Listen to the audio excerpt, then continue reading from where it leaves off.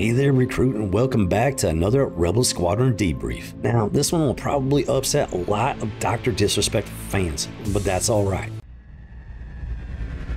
Can't stop the signal now. I used to be a fan of the Doc myself a long time ago. When I first started this channel, I really got into a lot of these YouTube communities, including the Champions Club. I've seen a lot of stuff go down in the last 3.5 years, but enough gum flapping for the time being. Let's go ahead and dive into the heart of this video. Earbox, yeah, go ahead and play the recon footage.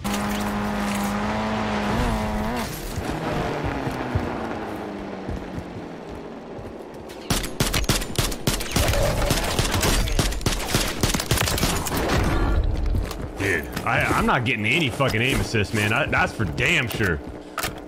I don't know if this is because those bushes in the way. I'm not getting any fucking aim assist, man. That's for damn sure. I don't know if this is because those bushes in the way. I'm not getting any fucking aim assist, man. That's for damn sure. I don't know if this is because those bushes in the way. Now, I already know what a lot of you are going to say, but Rebel, it's just aim assist. Everyone uses it. Well, that's the problem, recruit. Aim assist is a watered down aimbot added to the game by gaming developers, which has fooled a lot of people into thinking that's an acceptable extension of any FPS game.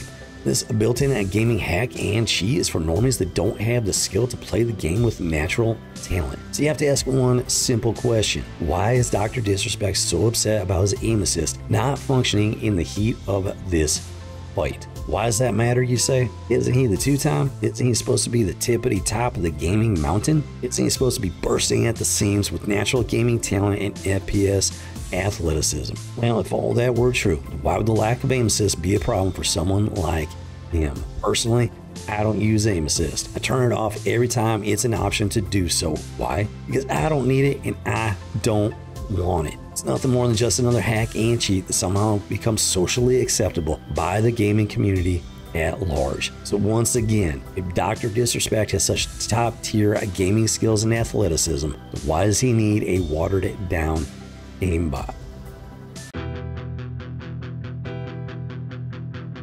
Can't stop the signal now.